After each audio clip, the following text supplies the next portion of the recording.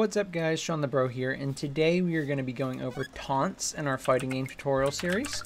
So taunts are a fun little mechanic that a lot of games have that allow you to do multiple things. So one, the fact that you can taunt your opponent could be used as a genuine aggressor, get them to try and attack you, or to try and honestly just insult them.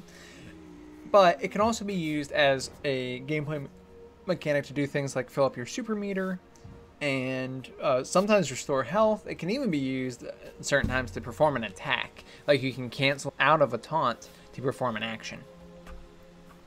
So what we're going to be able to do today is press either one button or two buttons, you know, whatever you want to do, and perform a taunt. If you successfully perform the taunt, you gain super meter. However, if your taunt gets canceled, then you return to idle. You only get the damage. You saw that I got super meter there, but that super meter that I got was only from the damage that I received from the enemy. Okay, I normally receive some meter gain from that little bit of damage, but I did not actually get the full 50% from the taunt itself, and I keep pressing the wrong button, so I apologize. I keep doing the wrong move. There we go. So that's what we're going to be covering today. Very simple episode, very fun episode, but you know what that means when we have a fun episode. It means we're going to have a big episode next week. So get ready for that. Just take it easy. We're going to enjoy taunts. Now, before we get started, if you'd like to check out how we got to this point, all 118 episodes, as well as some additional episodes that are just general episodes, then you can click this playlist right here. It's in the top right corner, and basically this will have every episode related to the fighting game tutorial to date and in the future. So anything that you're seeing in that playlist is going to be current, no matter when you click on it. If you click on it and we're 200 episodes in front of this one, then you'll be able to see them all in that playlist. I'll also link this episode right here, which is where we go over some of our input buffer logic. This is where we have our commands, and it's what we're going to be using today to perform our taunt. However, it's not required. If you have your own setup working, you should be able to translate it pretty easily to make these taunts work in your game.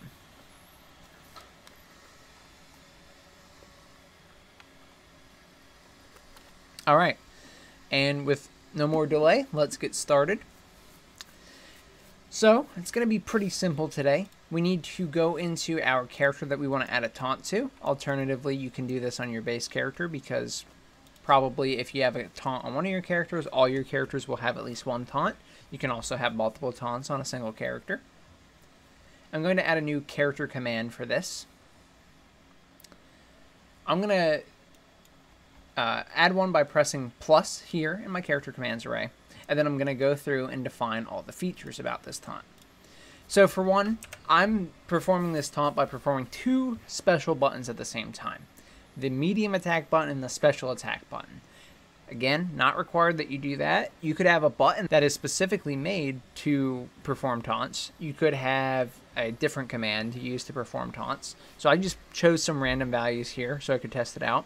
So I have a medium attack hold and a special attack hold, meaning that I have to have these both pressed at the same time.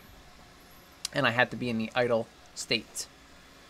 I gave myself 30 frames in between because, again, I'm not actually trying to play competitively here. I'm just trying to develop my game, so I want to make it easier for me. We can modify this when we get into the game design section. Everything else is the default because I don't care about charging my taunt or anything like that. Once you have this taunt, you probably know what we're going to do next, but in our animation blueprint, we need to set up some logic to be able to go to this animation. So you saw it in-game, but here is my taunt animation. Once you have an animation in your game for your taunt, you can add an anim notified to this, and this is going to be where we gain our health or our super meter or whatever it is that we're actually receiving from this taunt, assuming you receive something. You don't always receive something in games for taunting, so, you know, it's not necessarily the case that you will. But if you're going to have some sort of benefit given to the player, or anything really, reacting to this taunt, then you're going to want anim notify to determine where you want to do it in the animation. Now, if you want the taunt to have to be fully completed and return to idle before the reward is received, then this can happen by simply, on the transition back from the taunt state back to idle, you could do this. So instead of having end attack here, and we'll cover this in a second. Instead of having the transition event I have here, you could have a custom one that does that logic. However, I wanted to give like a forgiveness zone or forgiveness area. So if we've reached this part of the taunt, where we've essentially done the taunt, okay, so if we look at this, we pound the chest, and he starts pulling his hand back to go back to the idle state. At this point, I'm saying give the guy the super meter. Even if he gets punished at this point for the taunt, he might as well get his meter gain. And so I've intentionally put this a few frames from the end. Okay, this is also a pretty long taunt. Most taunts in fighting games probably aren't this long, but just an example. You could also speed it up if you'd like. So I've given it a little bit of like a forgiveness area. If you get canceled out at this point, it's fine. You can still go and get your meter, even though you haven't technically completed the entire animation.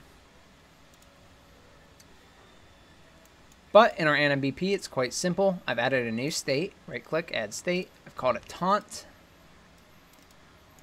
I've plugged in my taunt animation, made sure I don't loop it. And then as for the rules that we have, I can only go there from idle now, so that's the only one I've drawn a line from anyway. But from idle to taunt, all I have to do to go into this state is to check and make sure I've used the correct command. A lot of you are probably familiar with this, especially if you've been following the series. However, I'll go ahead and explain it. We have a character reference that we set up a long time ago that links to the owner of this animation blueprint. So basically, the character that is this mutant here. They have the character commands array, which is where we added the taunt command to, and you can see the index of each command here. So we have index 21 is our taunt command. Each command has a has used command boolean that gets set once its values are found matching with what is in the player's input buffer.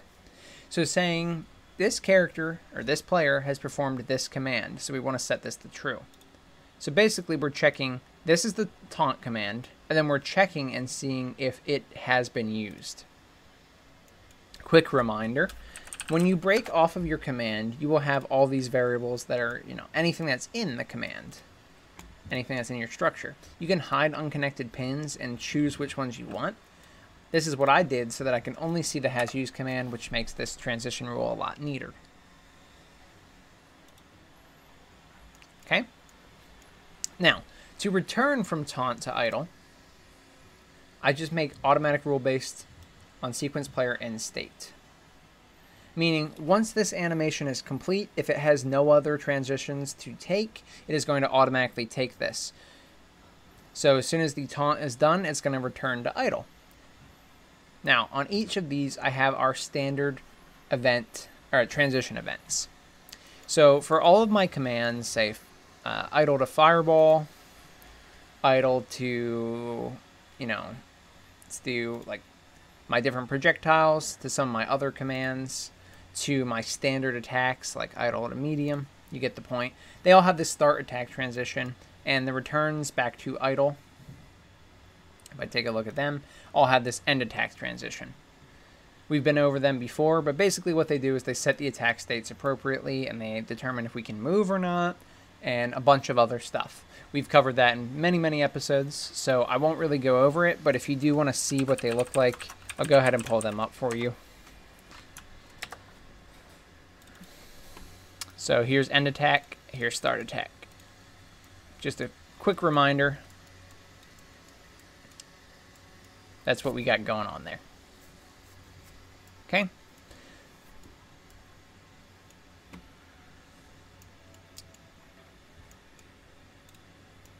So make sure idle to taunt has start attack transition, taunt to idle has end attack transition. And there's another thing I want to cover here. I actually want to be able to cancel the taunt, as you saw, that way I don't automatically get the meter.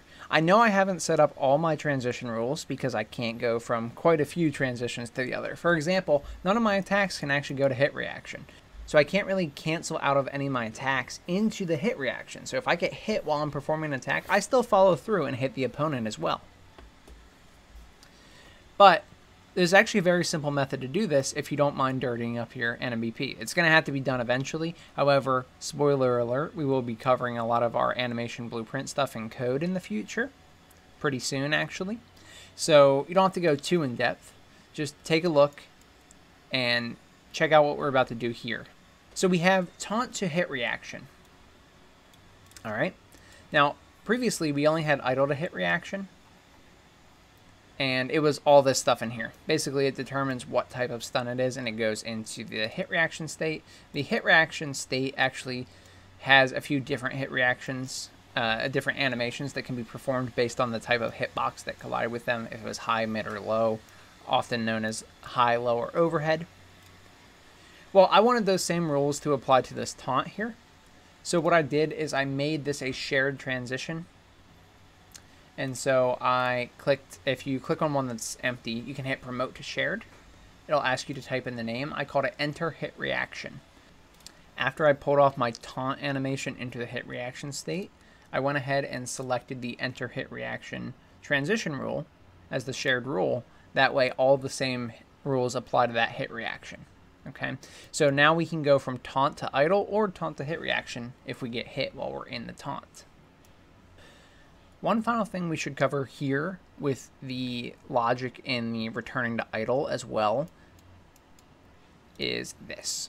So if you click on your idle state, or really any of your states in your NMBP, you can set some events that can be called, they don't have to be from transitions. You can see it's anytime this state, anytime we leave from this state, anytime we fully blend into it, or whenever we enter it. So it doesn't matter what state we come from or are going to, we can still trigger events. I had an event on here called Can Move, and this was used to make sure that we always resumed being able to walk around freely after we return to idle. However, I'm going to change the name now to return to idle because we're going to actually use this. Okay, we're going to actually use this event for more than just setting Can Move to true. So if you go ahead and change that, you can go back into your event graph. And let's go to the Can Move section. Here's my Can Move and Notify.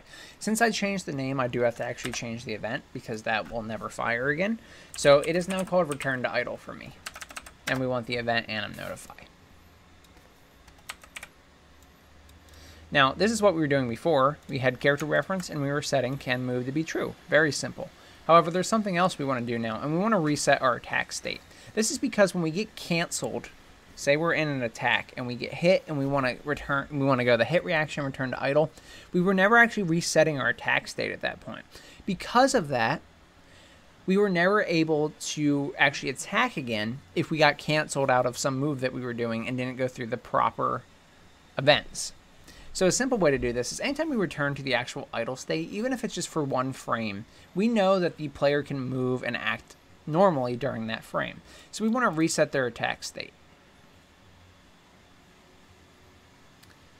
There's other ways to do this as well, other ways we've even shown off in the series, but I think this will work for now because this will show the simplest way to do it, where we just basically reset these two variables so the player has full control over their actions again.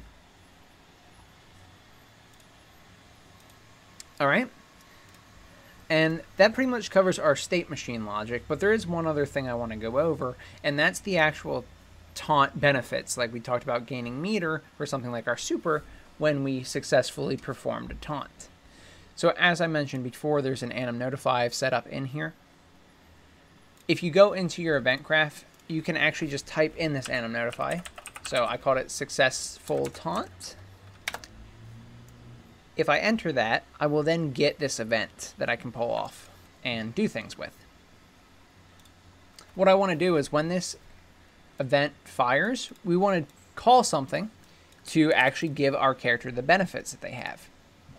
Now, I've called it successful taunt because this is generic and it can work for any character. We're going to put this function on our base character, so different characters can have different benefits that they receive from taunting.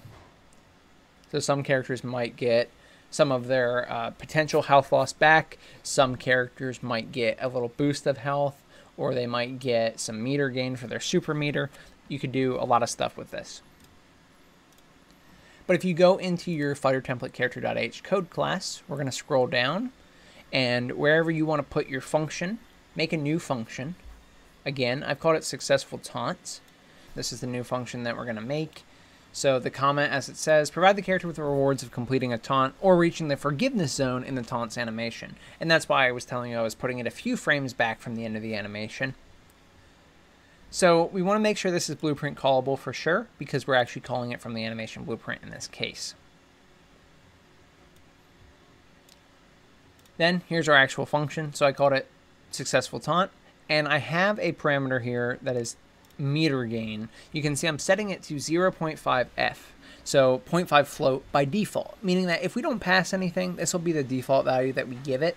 It's not required that you do this. I just think it's a good value, especially for a long taunt like that. The player should feel rewarded. So I went ahead and did this, but you customize it to your liking.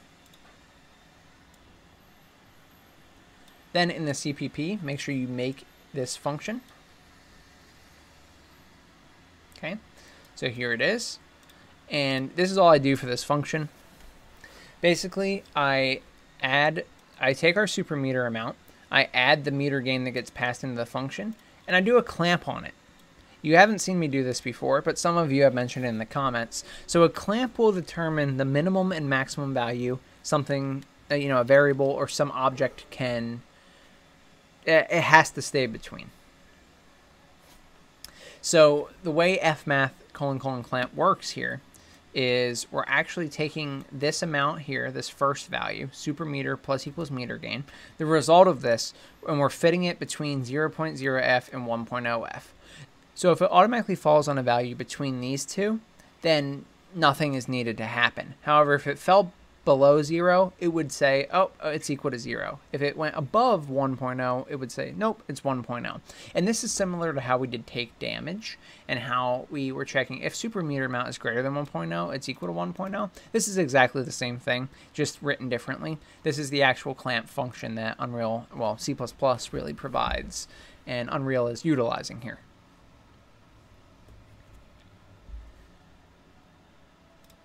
Now, in your anim notify, you can grab your character reference, which again is the owner of the animation blueprint, and we can call the successful taunt function now. I haven't changed the value. I left the default value in there, but feel free to change it. And now, once you reach this anim notify, you'll gain super meter or do whatever it is that you coded it to do. So you can go and play your game, and you'll be able to taunt with both characters, both players, player 1 and player 2. Without any issues.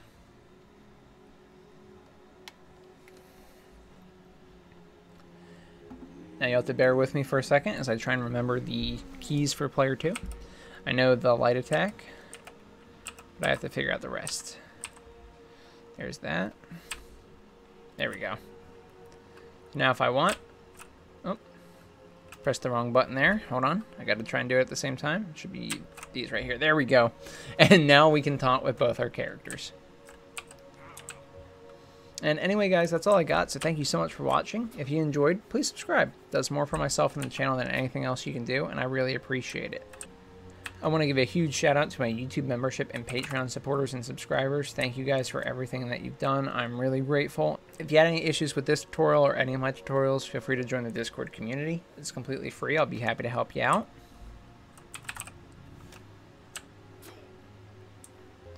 Like I said, guys, that's all I got. So thank you so much for watching. I'm Shawnthebro, and I'll see you in the next one.